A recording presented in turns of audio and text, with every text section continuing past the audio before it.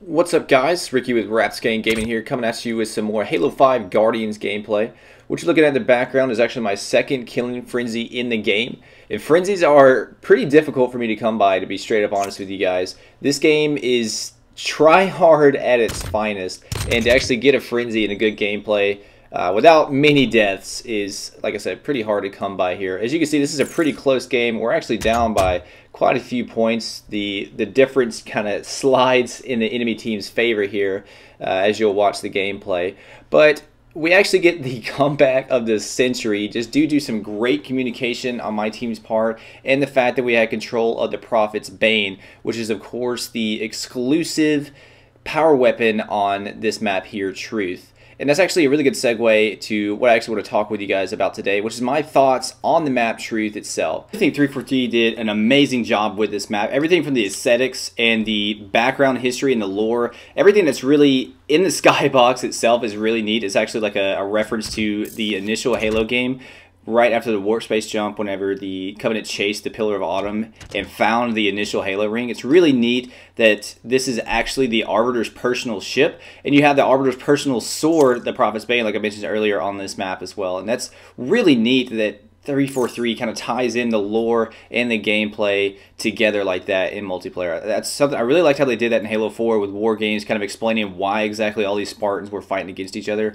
And it's really neat to see them do the same thing here with tying in the lore from Halo, all the way back from Halo 1 now to Halo 5. It's really neat to get kind of a behind the scenes look, if you will, of what the Covenant were up to during that time. Aside from the fact that the map has a really rich history and lore behind it and looks great aesthetically, I find that it plays extremely well, and similar to Midship itself, all the power positions are exactly the same. You want to hold the middle of the map, you want to hold pink tower, big tower, red or blue base, or even top mid if you can as well. If you got a team that has some really good communication and knows how to set up on this map, you're going to have a really great time. And like I said, it plays extremely similar to Midship itself. Now, I find that a lot of people don't really like the map necessarily because they find that it's a little bit too open and not enough cover. And I don't necessarily agree with that statement. In fact, I find it's the complete opposite.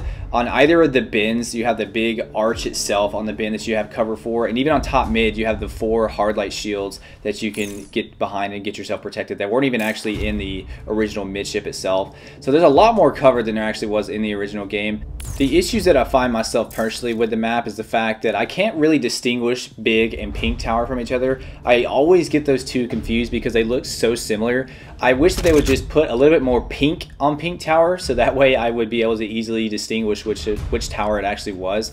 And big tower I think is fine. I think they just need to distinguish pink tower from it a little bit more than they already have. And I know that they're a little bit different colors, like the big tower is gold or something like that, but if you're going to call it pink tower, just make it pink. Like put some pink neon lights or something in there to make it a little bit easier. Now the issue that I have, which is a very slight one, and it's very nitpicky because they have added additional ways to get into either base, but I don't like the fact that they took out the jump ups in front of each base, like the little Covenant canisters that you could jump up to and then jump again up into the base.